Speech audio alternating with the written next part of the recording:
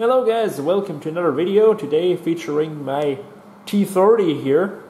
And I got the idea to do this video because of you guys. Some have written under the video where I installed Q4 OS on this because I installed it on a compact flash card, that is not such an ideal situation because compact flash card is not made to run an operating system, really not such a modern OS anyway.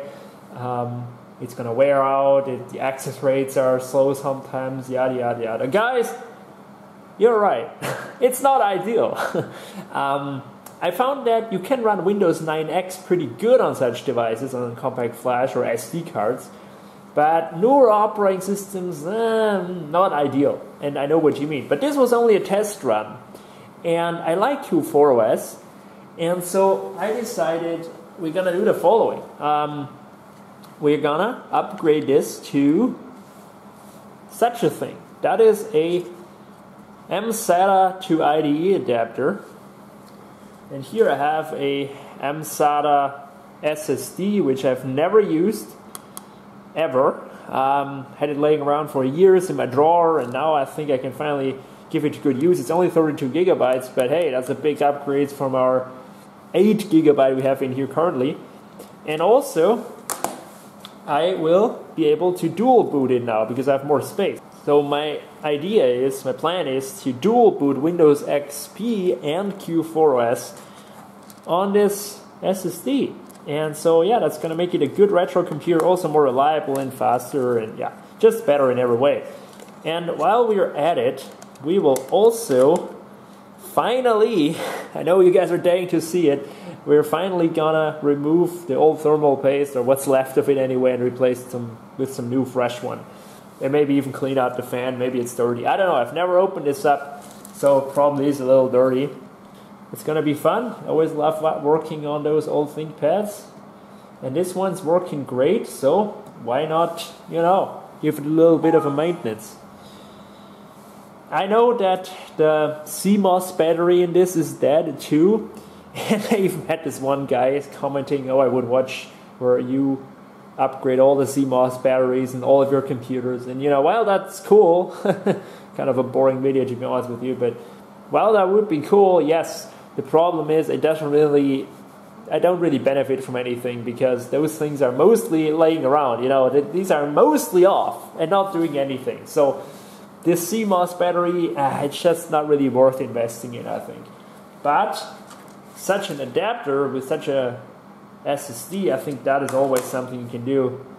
So without further ado, let's get into it. Now, since this is a ThinkPad, we're not going to have big troubles getting inside of it. So that's pretty simple on a T30. We will just, for precautionary measures, take out the battery. I think it doesn't even hold a charge anymore, but yeah. Here is the CMOS. If you want to change it, you can do it. Pretty simple. You just slide out this tray and that's it. And yeah, now we will unscrew those screws holding in the keyboard. And I think that is this one and this one. And we'll just take off this whole compartment door just to be sure. So why don't we take this off too and just see what's under there. I think there's the wireless card in there. But yeah, we'll see. Okay, this came right through, so you didn't even have to do that, but we did it anyway. Oh, there is no wireless card in here. So you could upgrade this to a Wi-Fi computer, which would be cool if I could find any of these things.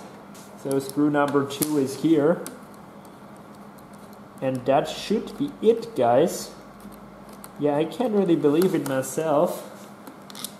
So I'll also take off this door, which is the RAM door. Oh yeah, I know that my heater is going in the background, so if you hear any noise, I'm really sorry, but we got minus 11 degrees Celsius outside, and so yeah, and I'm afraid it is necessary. Here is the RAM compartment. Unfortunately, this RAM slot doesn't work, which is a well-known issue on those models, unfortunately. You can probably fix it by reballing it, but It's fine. We got a gigabyte of RAM in here. It's enough for XP anyway. So yeah, while we're at it, I think we can also just remove this hard drive tray screw, because we will need to access the HDD anyway. It wouldn't be this channel if we didn't have some sort of fail in the video. It's not catastrophic, it's just a little cosmetical problem. As you can see here, this tray, it's just probably too old at this point, so it couldn't stand these forces, and it just cracked a bit, which is ugly, yes, but it's not the end of the world. It could be worse. So it didn't crack, snap off completely, which I'm grateful for. I don't know, maybe it caught onto something where it wasn't supposed to. I probably didn't do anything wrong, it just got stuck somewhere, and yeah, I'm afraid that's what happens sometimes. So with that said, here's the old adapter, which works great. We'll probably put that to use in another old computer or something with the compact flash. And I only 8 gigabytes, so we'll upgrade this quite a bit. Actually 4 times that storage what we have now. Okay, so let me first though remove that keyboard and see if we can access the CPU heatsink. So yeah, I'm really curious how that works. Let's flip it over. And okay, I could already see that it came up a little bit. It's my pencil here. Let's see what we have to do. Just gently trying to... Oh yeah, okay, I get it. Wow, that was freaking easy. Okay, so it came right off. There we go. That's our whole keyboard there. Pretty simple. And here is the inside. So I don't know what that is. That's some sort of shielding. Some sort of shielding here that goes in right there. I can imagine that many, if not most of them, have that missing by now, but mine still has it. Don't know what it does, but yeah, could probably hide something in here. Okay, and here is the cooler. Cooler for the not so beloved Pentium 4. The Pentium 4 CPUs, they all run very hot, and so this is no exception, unfortunately. But with a little bit of new thermal paste, I think we can help it out a bit. So let me try to unscrew that. I have no idea if those are the right screws. I just think they are because they are so close here. Okay, so that's probably not it. Let's see if it moves. I think that screw for the fan also has to go.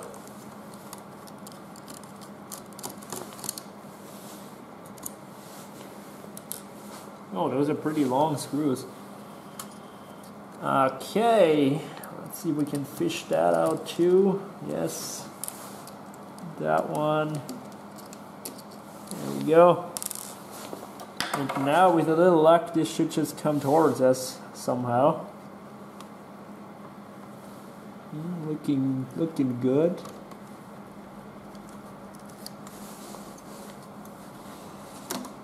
There we are. So yeah, that's pretty bad. Okay, so don't even need to unplug this. I don't want to risk, ripping and tearing that connector because it's just so old and brittle. If I don't have to, why bother? So here is all that thing stuck to this thermal pad. We'll just go and clean that right off. So I cleaned off the CPU die. Look at that shiny CPU die and a heatsink. It's looking good again, so it's ready for some new thermal paste. And you could upgrade the CPU, although in my case, I think I already have one of the higher end ones, so it doesn't really make any sense to do that. Now before I put on that thermal paste, I have a funny story for you. I recently watched a video where somebody upgraded her 2017 iMac with a CPU, and what she did is she censored the part where she put on the thermal paste because she was afraid of, you know, people telling her, oh, you put on too much or too little. And you know what? I'm gonna take it. I'm gonna take those comments that tell me that. I just find it laughable at this point that so many people always get bothered so much with that thermal paste on other people's computers. I don't know what's the deal with that, but hey. So I'm gonna get it and I will put it on. Alright, so what have we got? Oh, we've only the good stuff left. So I already used up all the crap stuff on the other projects. So I have here some MX4, which is almost empty. If not empty, I don't know. Okay. Let's try to put it on. It's not much needed anyway. Oh, this is all, guys. Well, I fear that's just not cutting it. That is just too little. Yeah, crap. So it's empty, but well, not worry. We'll do a mix here, a completely custom thermal paste here for you, completely custom MX2 and MX4. We'll just do a tiny bit of this. I don't want to waste too much of it. Okay, that's enough. All right. So now I reckon we have comments flying. It is too much. Whatever, guys. It's thermal paste. Just get over it, really. That's the only problem in life. We're living a pretty damn good life, guys. Let's then flip it right back. The CPU fan is pretty clean, so they did a good job on keeping out the dust. And I know that because when I got this machine, it was covered in crap and it was disgusting and filthy, sticky and just terrible. And it cleaned up so nice, and in the inside there's almost nothing here. So they really did a good job on keeping that out. So I have to fiddle that back in here. Just try to get those cables out of the way there.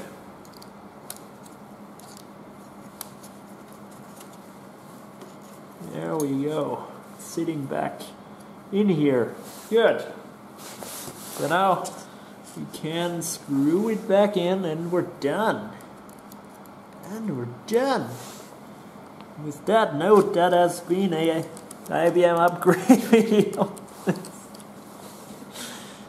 Okay, no. On that note, that's how he always says it.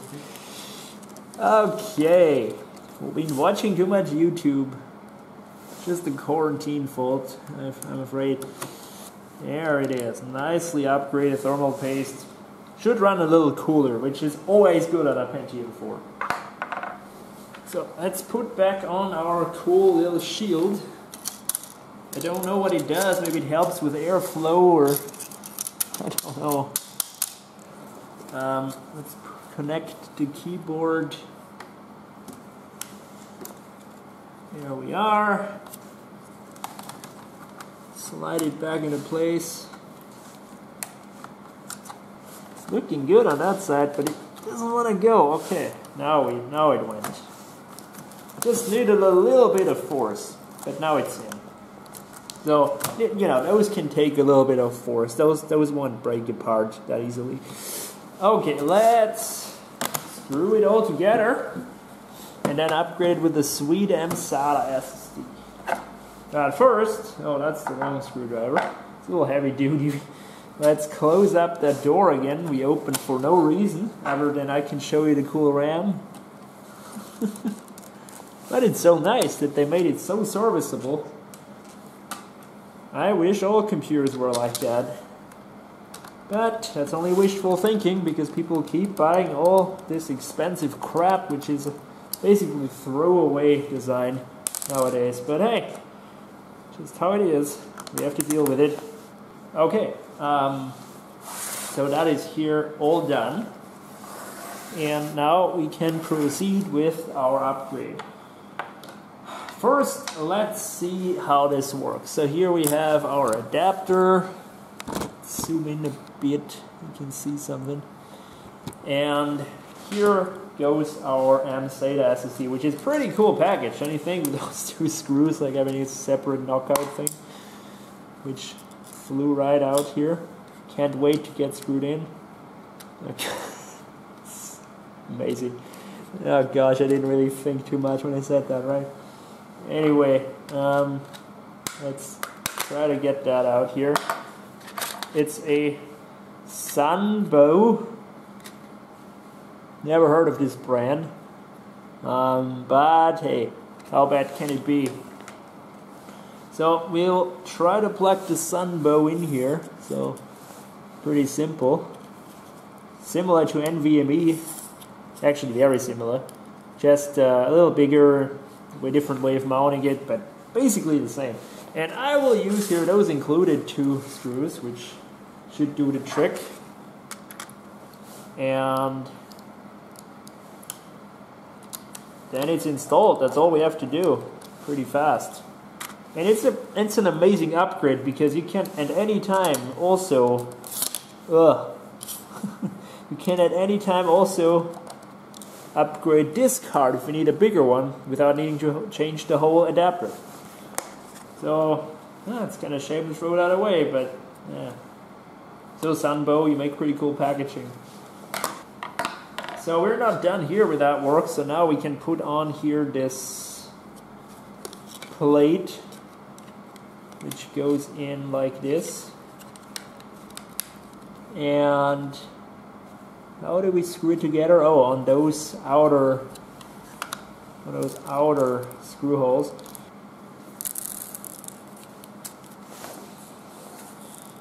Should have done that on my desk, not on the coffee table, but it's just occupied at the moment with other stuff. So with those 6 screws installed, this thing will never ever break apart. So let's then transfer here this bracket thingy. And I'm just thinking, am I doing it in the right orientation? No, I'm not.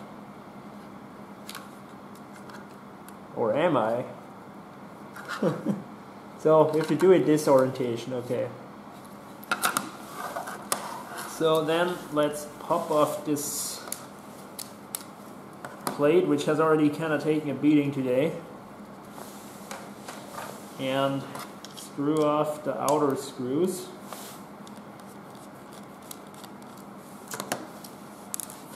Which are a little rusty. How is that? There we go, it's free. And then we can just transfer that right over. If he wants to go over here.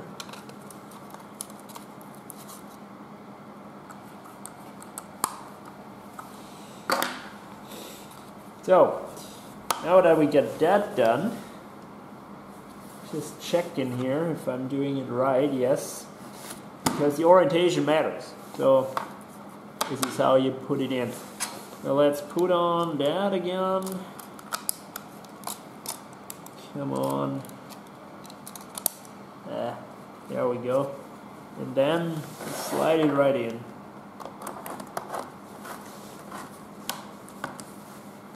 There, it's always kind of jamming when the screen is closed. I don't know if I'm doing it wrong.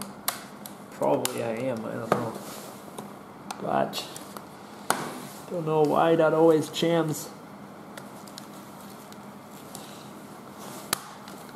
There we go. Now it's closed. And now we can put at last that screw in, which is the HDD secure screw. And the battery. How does it go in? This way. Good. And then we are ready to fire it up, and hopefully it recognizes it, because if not, I don't know. Then I have no alternative. It's gotten kind of dirty here. This table is a little dirty. Didn't expect that. Doesn't look like it. Let's go into setup utility. entering the setup utility. That's good. Yeah, CMOS, I know. Get over it. And we have here a gigabyte of RAM, Pentium 4, 1.8. Well, I think there's an upgrade. Is that like a 2 gigahertz or something? Well, I don't know. It's kind of useless anyway, upgrading it. Doesn't really improve it all that much. And here is our 32 gigabyte M1. So it's got the new M1 processor in it now. No, it's got it's got it recognized. So that's good. That's good. That's good. Very good. Obviously, there's nothing on it, so we'll grab my XP CD and try to install Windows XP. CD is in. Let's reboot it. Restart. You know what? I'll just set my date to something that it doesn't freak out. So set it to 2021. Yes. I'm doing that because every time you leave it stock, it will forever hang on the BIOS. I don't know why it does that. It's a quirk because of the dead CMOS. But when you do it this way, it goes by faster. CD-ROM job. Alright. Let's see if it's booting mine. See, it's booting. That's great. Okay, now this will take a while. So I have here, how do I put it, a slightly modified Windows XP installation. It will install all sorts of cool stuff. It will also install like a different copying program which shows some details. It will install all the .NET updates, all the C++ REST executables, you know, all that jazz. So it's taking a while though. So I will leave it here, go do some other work in the meantime. And yeah, once it is done, we will be back, see if we have to install some drivers. I decided to include that part of the install for you because it's interesting if it, you know, recognizes the SSD, and it does. I was just a little worried because it was stuck quite a while until it reached here, this screen. So I thought, ah shit, it's not recognized by the XP installer. But don't worry, it is. Yep, can do it. Duh. But you know, this is new tech. Windows XP is usually not used to such high-tech devices, so honestly, it was kind of stupid from me to worry about this because it does act as if it was an IDE drive with the adapter, so I don't know why I worried about it. I don't know, just sometimes operating systems do weird things, so that's why I'm worried. But we don't have to be worried anymore, and I think once this is copied, it should go pretty fast since it is an SSD after all, so it will max out that IDE bus for sure. So guys, quite some time later, and now it has a fully packed Windows XP install on it.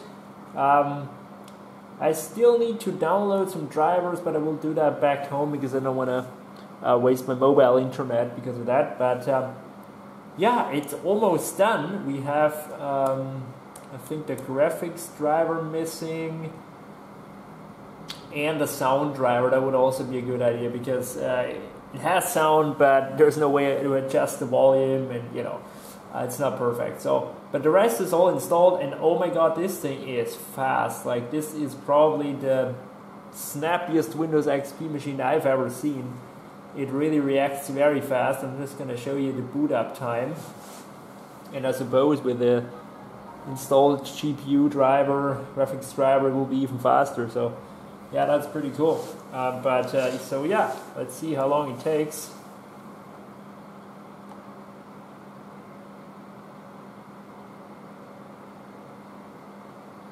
Watch that. Hit the Windows XP screen here.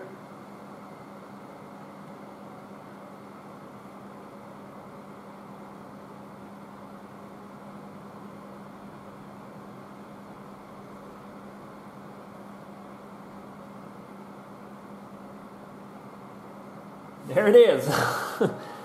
That's probably, again, the fastest XP I've ever seen. So, yeah, we're almost done. Working brilliantly, very fast. That's amazing. So, yeah, what I will do is I'll make a cut here and come back once I have the drivers. Man, finally I'm getting around finishing this. Now, I installed all the drivers and it's completely done. So it is really fast.